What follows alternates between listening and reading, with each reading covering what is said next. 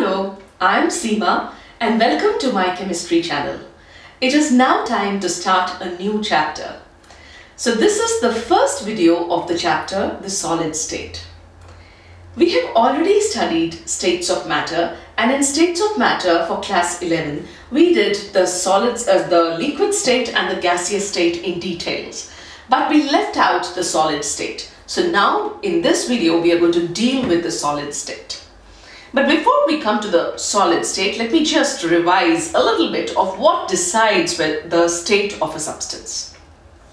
There are two main things, or rather two main factors that decide whether a substance would be a solid, a liquid, or a gas. We know solids are substances which are dense, which are hard. Liquids are fluidy substances, and gases of course are present everywhere, and we may be able to see some colorful ones if they are trapped in a glass jar. Otherwise gases are present all over and we don't even see them because their molecules are so far apart. So what is it that decides the physical state of a substance?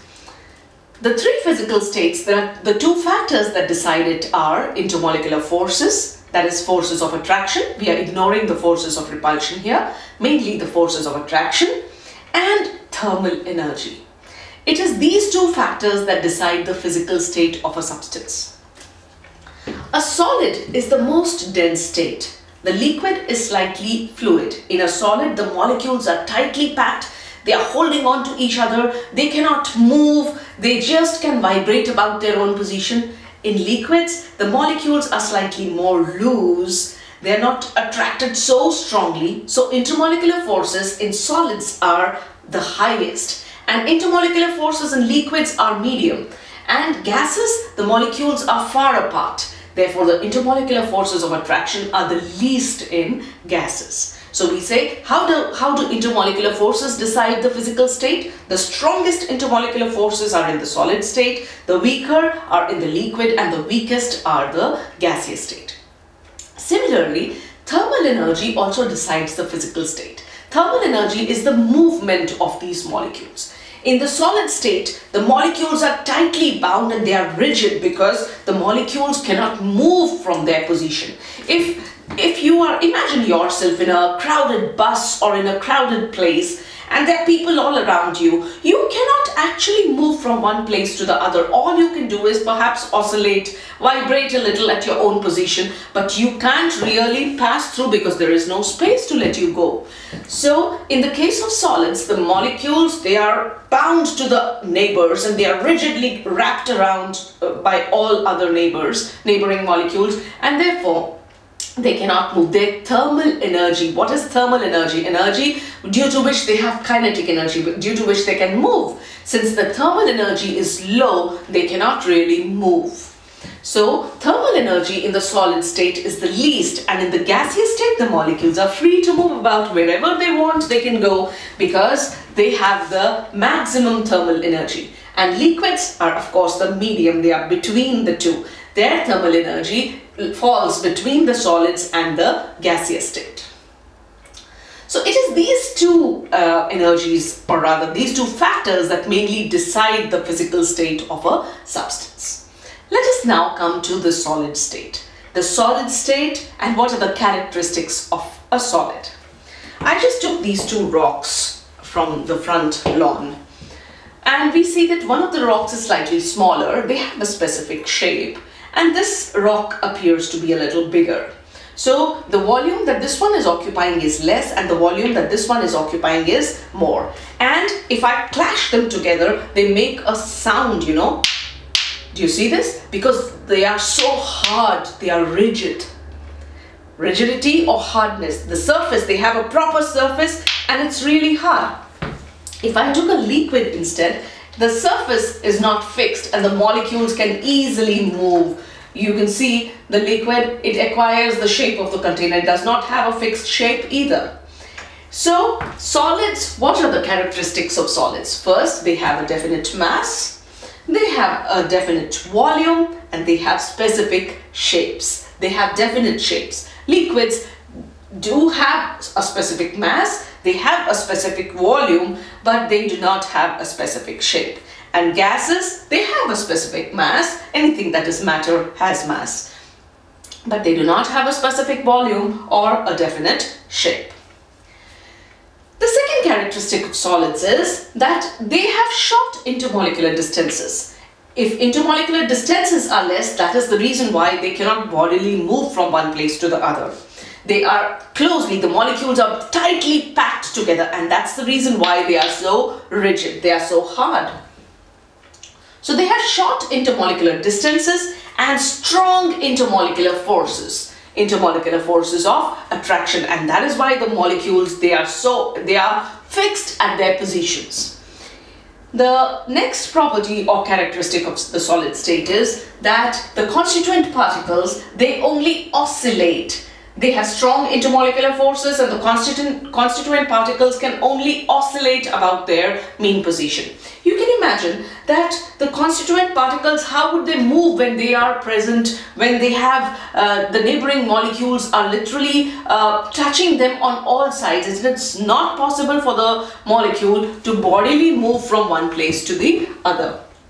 And the last property is that they are incompressible and they are rigid. Rigid, of course, I told you. Incompressible means, if you really look, if you take gas and in a jar and you put a piston and you push the piston down, like you can imagine a syringe. When you push the piston of the syringe, the air present inside the syringe, it gets compressed. So gases can be compressed. But liquids and solids, their molecules, they are literally touching each other, so it is not possible to compress them.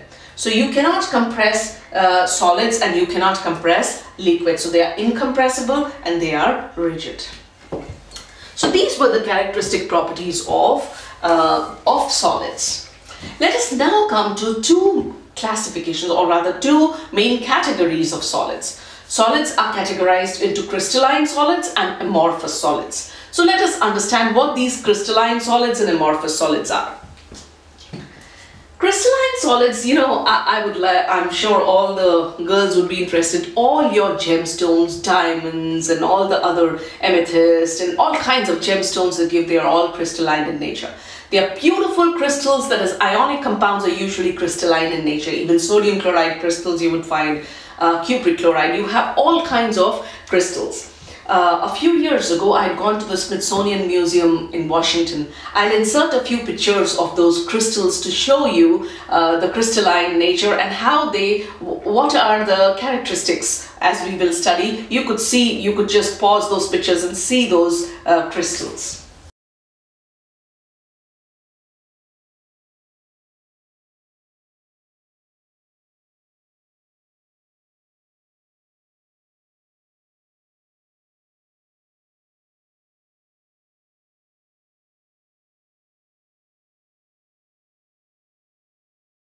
So we have two different kinds, that is crystalline and amorphous. Amorphous solids are those which do not have a definite shape. They are more like vague, like coal, pieces of coal. Each piece is coal, but each piece has a different shape. There is no organization there.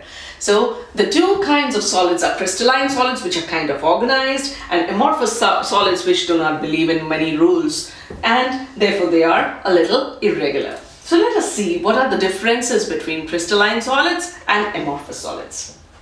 I've listed down these properties on the basis of which we differentiate them. The property is shape. Crystalline solids, as I told you, they are the organized ones. In these, the molecules are organized in definite patterns, and therefore the solid itself has a very specific structure. If you are aware that diamonds, if you go to a gemologist or somebody who knows about gemstones, he'd just take a lens and he'd be able to tell you whether the stone that you gave him is a pure diamond, is it a pure crystal or not. Why? Because the crystals should have a definite structure. And only if the structure is that specific definite structure is your crystal pure. If not, it means there is either some impurity in it or it is a synthetically prepared substance. So we have the shape. They have a definite, crystalline substances have a definite characteristic shape. And amorphous solids, on the other hand, they do not have a definite shape. They are irregular in their shape. Every substance, each one of them may be the same, but each one has a different shape. Now, examples are these rocks, maybe igneous, or this looks like marble. They may all be marble, but each one has a different shape. And although these have been worn out by some, they must have been on some ocean bed, I think, because they seem to have very smooth surfaces. So crystalline solids have a definite geometrical shape, while amorphous solids, they are irregular. The next property is the melting point. Now, crystalline solids, since they have a very definite structure and a very definite pattern, they have a sharp melting point. A sharp melting point means that as you start heating them, the temperature starts rising. And at a particular temperature exactly, you will see all of it starting to melt. It'll kind of crumble down. So it has a sharp melting point. At that temperature, you find the state changes. But in the case of amorphous solids, since they are disorganized, they do not have that organized molecular structure. The amount of heat they absorb and how it affects also is different in different parts of the solid. Therefore, when they start melting, they do so over a range of temperature. They do not have a sharp melting point, a specific melting point. They melt over a range of temperature. And they are usually known as pseudo-solids. We call them pseudo. Pseudo means something that's not real. You've heard about pseudopodia? Imaginary. Pseudo is not real, or false to be more precise. So pseudo-solids are solids which are false solids. They should have been liquids, but they were a little too dense, and that's why we call them solids while actually they were liquids. For example, you have glass. Glass is actually a liquid, you know, and or you could call it an amorphous solid. It's a pseudo-solid. A glass is known as a pseudo-solid because if you look at buildings which are very old and which have glass panes or window panes that are really, really old, the bottom of the window pane, it becomes thicker. Why? Because the glass window was actually a liquid, and since it is such a dense liquid, it does not immediately flow down. It takes years and years, hundreds of years to really come down and make the bottom thicker and the top becomes thinner.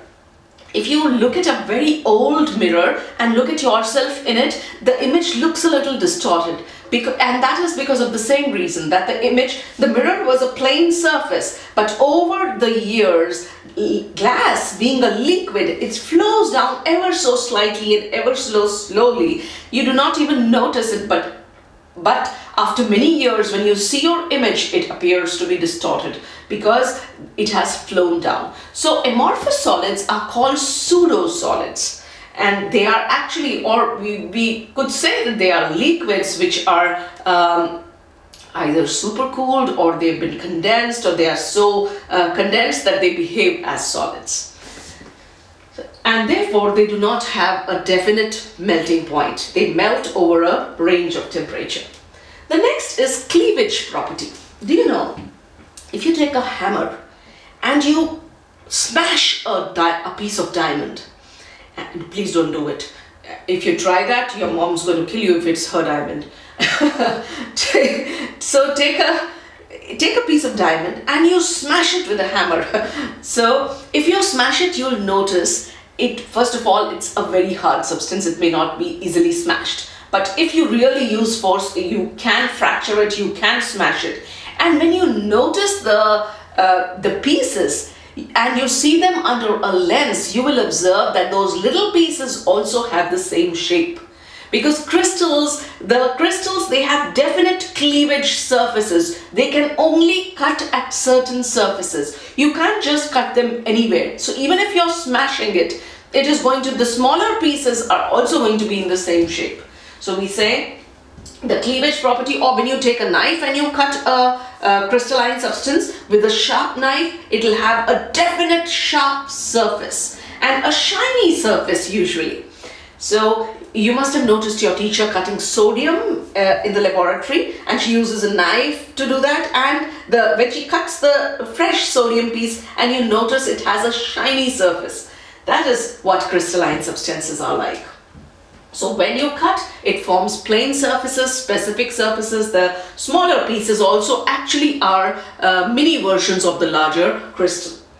In the case of amorphous solids, on the other hand, when you cut it with a sharp knife, they form irregular pieces, and you smash a piece of coal, it just gets shattered into more pieces of coal, all of different sizes, different shapes, and different, nothing really matches because they do not have an order in the molecules. So if there is no order, specific order in the molecules itself, how do you expect there to be order in the structure? The next is the heat of fusion. Now, crystalline solids have a definite or characteristic heat of fusion.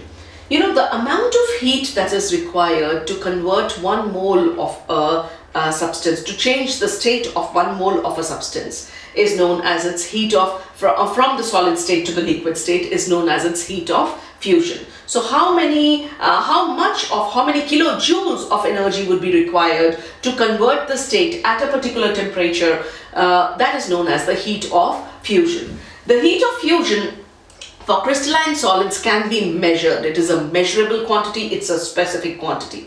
But since amorphous solids themselves do not have a specific melting point also, the heat of fusion also is not specific. You cannot measure it. It usually melts over a range of temperature. So they do not have, you cannot measure that definite heat of fusion in the case of amorphous solids.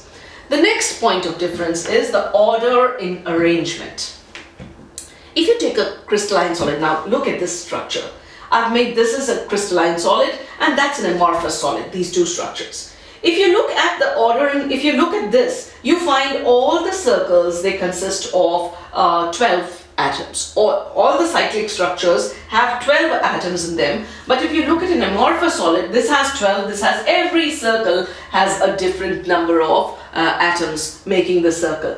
So each unit is kind of different, and there might be a repetition of another unit having 12 atoms in it, but that is not right. It is, you do not see a pattern over a certain range. In the case of crystalline solids, there is a certain pattern which is maintained, and it is that pattern of order is maintained over a long range. Throughout the crystal, the same pattern of molecules or atoms, constituent particles is repeated. But in the case of amorphous solids, such a pattern may exist for a short range, but not for the long range. So we say amorphous solids have short range order, while crystalline solids have long range order. Then comes the next property, that is isotropy. Crystalline solids are said to be anisotropic in nature, and amorphous solids are isotropic in nature. Isotropy means having, if you start measuring a particular property in a certain direction, for example, refractive index or the thermal conductivity, you are trying to find out these properties, measure it for the solid substance. In the case of crystalline substances, we find that along different directions, these properties, they differ. They are not the same. The refractive index in one direction will be different, but in the other direction it is different. But in the case of amorphous solids, they seem to have the same property throughout. They seem to have an even property. If you are throwing light over it, or if it is conducting heat, it is doing so evenly throughout the solid. What is the reason for this? The reason can again be explained in the structure. As I told you that in crystalline solids, the structure, the atoms or the constituent particles are arranged in a certain pattern. And since they are arranged in a certain pattern, when they start conducting, let us say thermal conductivity or whatever they are doing, let us say we are measuring the property along different directions. I start providing heat along this direction. If I provide heat along this direction, the heat is traveling in this direction. So what do I have along the path of the heat? I have one blue dot, red, blue, red, blue, red, imagining them to be two different atoms of different elements. But if I had provided heat here, then I would have got in this direction only the red dots, and the properties of atoms of every element are different. So the conductivity, the thermal conductivity or the refractive index in this direction would be different, and in this direction would be different. And if I had passed it through here, there would be only blue dots. Again, the property would be different. So in the case of crystalline solids, where there is a definite pattern, the definite pattern may not be the same in every direction. In every direction, due to that definite pattern, you have a difference in the pattern along every line in different directions. Therefore, we say that the properties are the crystalline solids, they are anisotropic. Iso means same. Tropic is properties. They do not show the same properties in all directions. But in amorphous solids, now this is random. If I try to pass, in the case of an amorphous solid, if I try to pass, let us heat in one direction. Here I am doing it, I got one red, I got one black. And if I did it in this direction, I again got somewhat similar. So, since there is no pattern, it may appear that whichever direction you go, on the whole, randomly, you may get the same number of constituents of both the types, and in kind of the similar mixture. So although the structure of crystalline solids is very specific, but if you have to measure their properties, then crystalline solids are anisotropic, while amorphous solids are isotropic in nature. That was about isotropy, and then a few examples of crystalline solids would be diamond, gemstones, the different ionic salts. They are all crystalline in nature. Amorphous solids, examples of these would be glass, rubber, plastics, coal. They are all examples of amorphous solids. So with this, I'll finish the first video. If you found it helpful, please give it a thumbs up, subscribe to my channel, recommend it to your friends, and please keep returning for more videos in chemistry. Thank you for watching, and bye-bye for now.